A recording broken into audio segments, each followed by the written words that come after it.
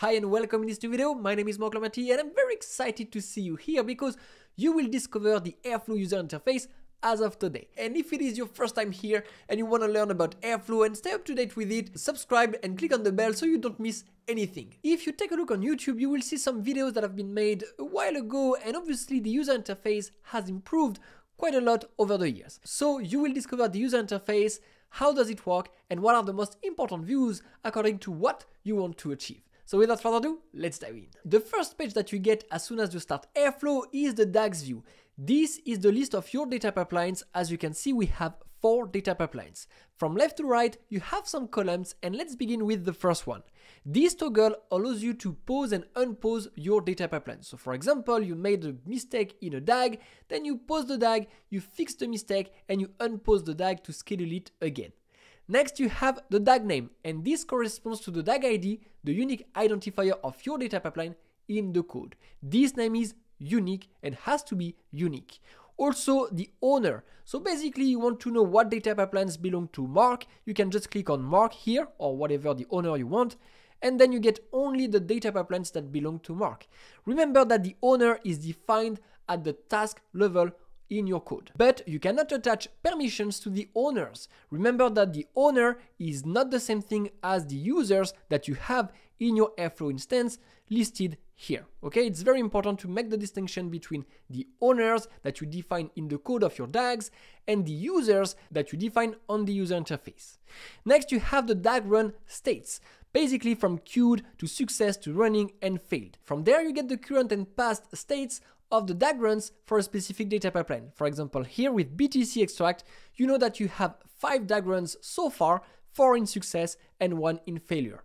Next, you have the schedule interval, how often the scheduler runs your data pipeline. In this example, at daily means every day at midnight, but there are many other schedules. In addition, you have the last run corresponding to the last time the data pipeline was triggered, either manually or by the scheduler, and the next run, the next date at which the data pipeline will be triggered. By hovering this little icon, you can see the next run is in 8 hours.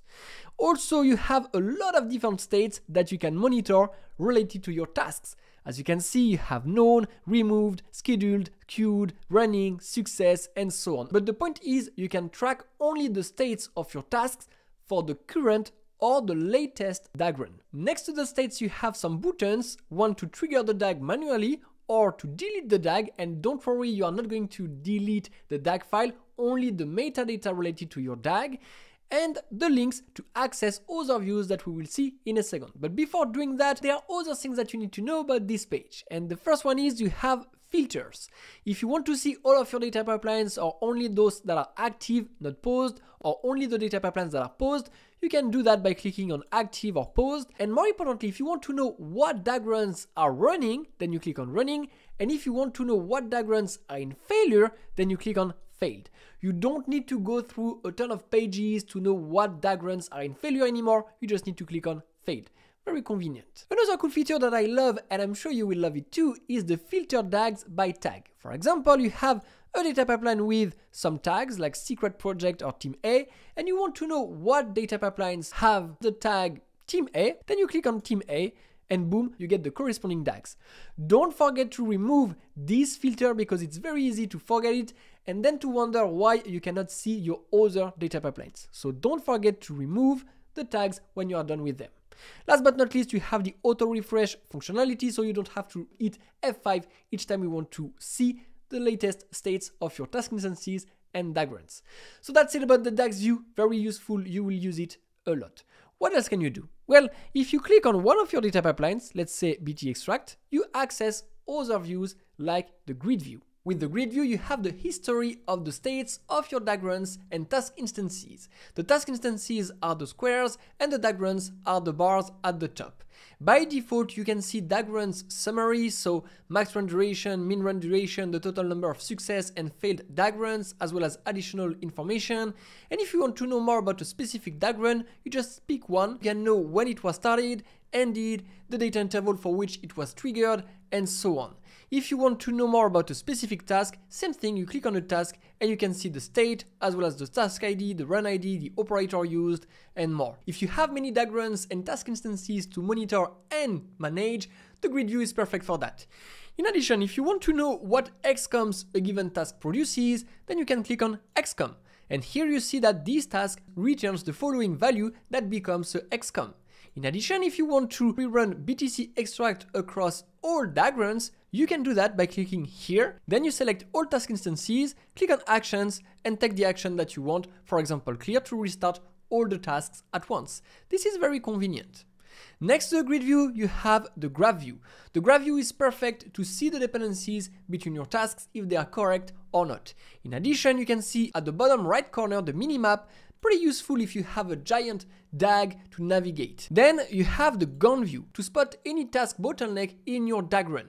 For example, if a task is taking longer than expected, you can see that on the Gantt view. The longer the bar is, the longer it took to complete the task. Next, the code view. This is helpful to verify that Airflow is using the latest version of your code. It's easy to forget to save a file and then use a previous version of your code, or remember that by default Airflow needs 30 seconds to take your updates into account. So the code view is perfect to verify that the code is the latest version. By the way, you can use the parsed at date, which is convenient. Then the logs of your task. Even more important, when you have a task in failure, take a look at the logs first. That's what you can see here. Let's say you have a task in failure and you want to rerun that task. For that, you pick the task in failure and you click on clear task. Here you have different options. The first one is downstream. By default, it is selected, and so all the downstream tasks to this one is API available will be rerun. That's what you can see here, extract BTC price, then store BTC to Parquet. But let's say you have upstream tasks as well, and for some reason you want to restart those tasks, you can do it by clicking on upstream. And maybe you want to rerun the past task instances of that DAG run, and you click on past for that. Or maybe after that DAG run, so you click on future. So you can see the number of tasks that you will rerun at once increases as you choose different options.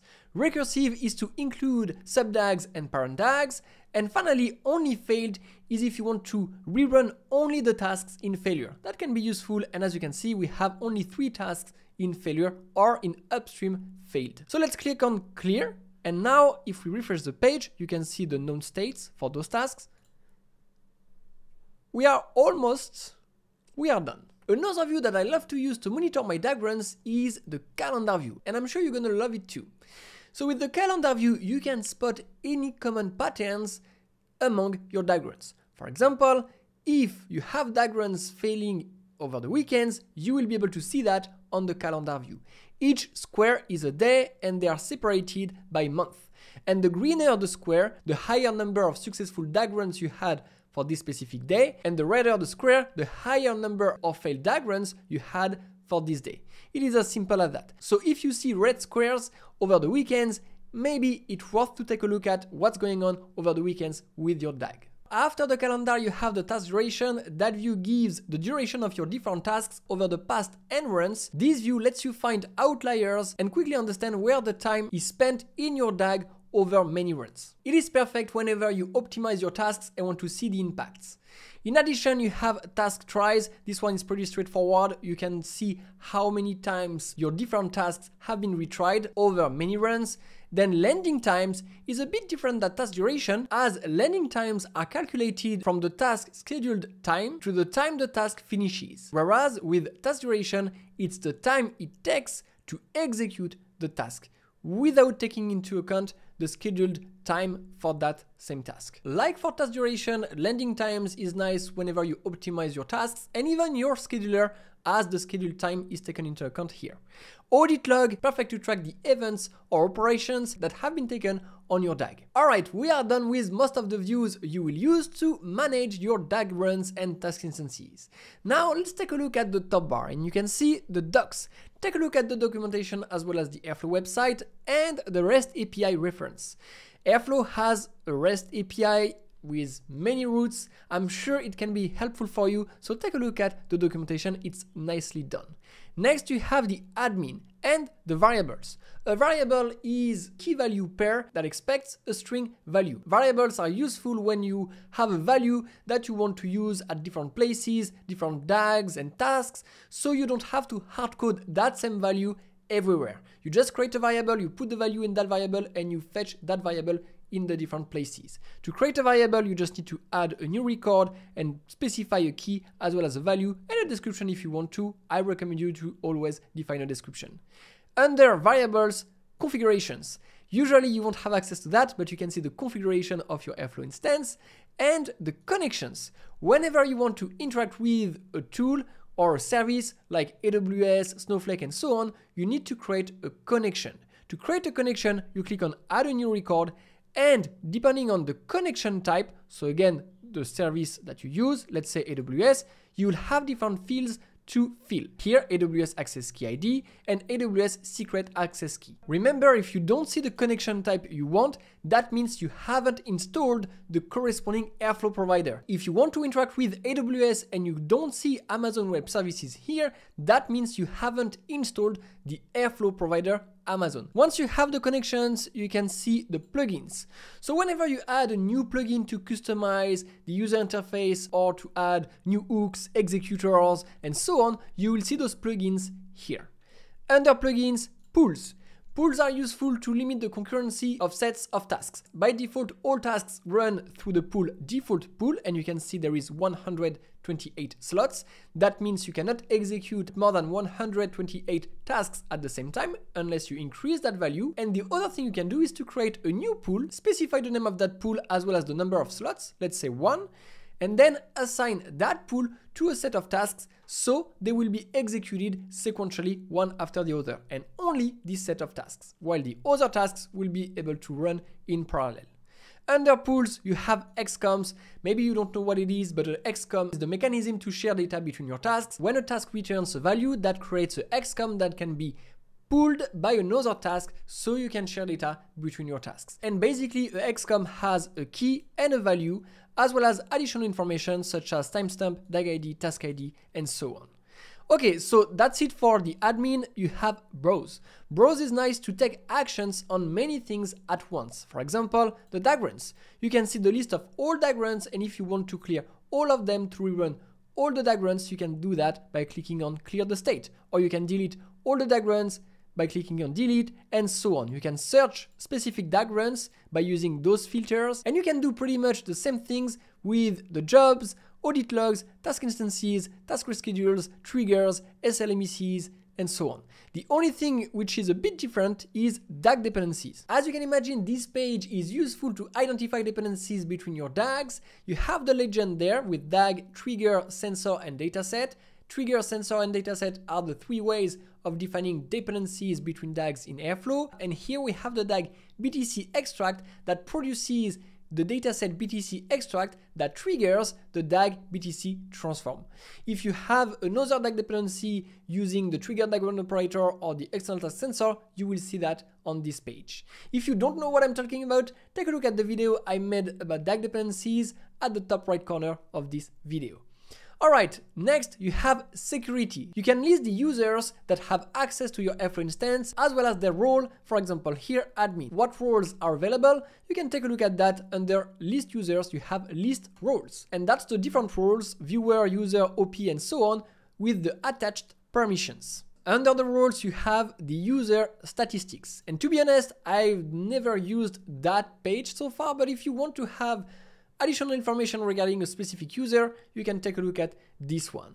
Under the user statistics, you have actions, resources, and permissions. If you take a look at the permissions, you can see action and resource. So a permission is composed of an action and a resource. You can see what actions you can take by going to actions and what resources you can interact with by going to resources. And permissions is the list of all permissions you can attach to a specific role.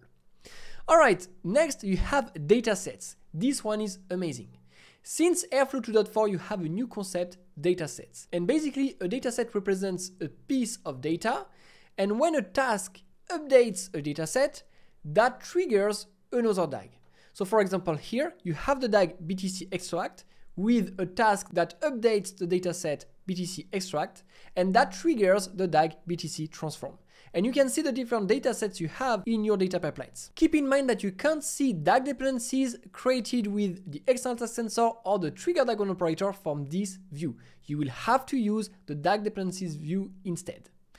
Alright, the last view to see from the Airflow UI is the cluster activity view. This one is brand new from 2.7 I believe, and you can monitor your Airflow instance and have this nice overview of what's going on with your task instances, pools, DAG runs, and more. Alright, that's it about this video. If you have any questions, feel free to ask in the comment section below, and I wish you a wonderful day. Take care and see you for another one.